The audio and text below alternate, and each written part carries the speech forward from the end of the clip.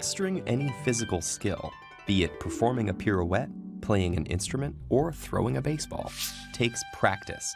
Practice is the repetition of an action with the goal of improvement, and it helps us perform with more ease, speed, and confidence. So what does practice do in our brains to make us better at things? Our brains have two kinds of neural tissue, gray matter and white matter. The gray matter processes information in the brain, directing signals and sensory stimuli to nerve cells, while white matter is mostly made up of fatty tissue and nerve fibers. In order for our bodies to move, information needs to travel from the brain's gray matter down the spinal cord through a chain of nerve fibers called axons to our muscles. So how does practice or repetition affect the inner workings of our brains?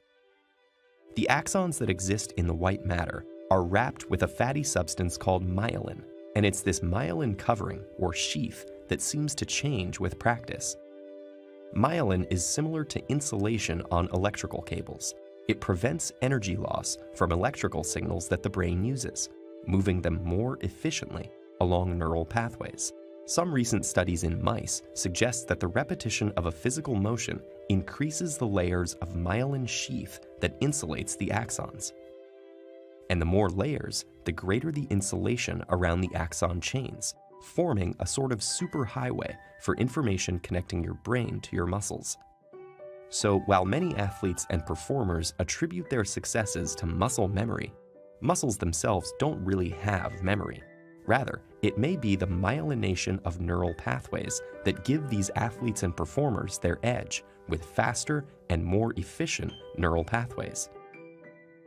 There are many theories that attempt to quantify the number of hours, days, and even years of practice that it takes to master a skill.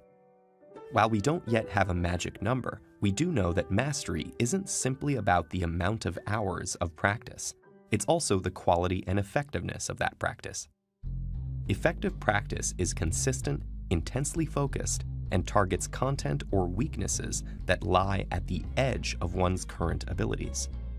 So if effective practice is the key, how can we get the most out of our practice time? Try these tips. Focus on the task at hand.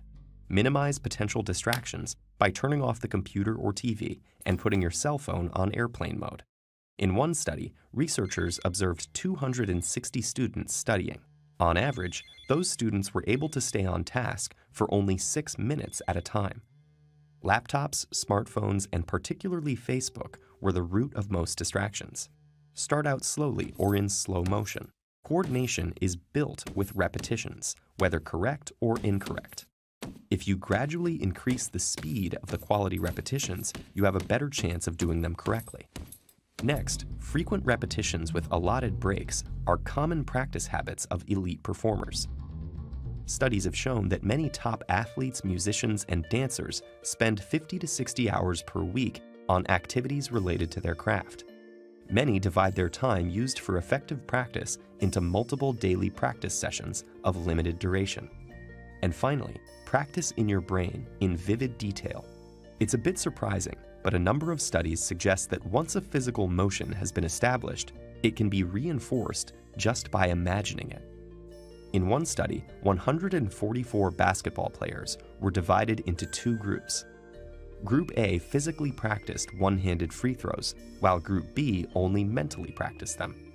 When they were tested at the end of the 2-week experiment, the intermediate and experienced players in both groups had improved by nearly the same amount.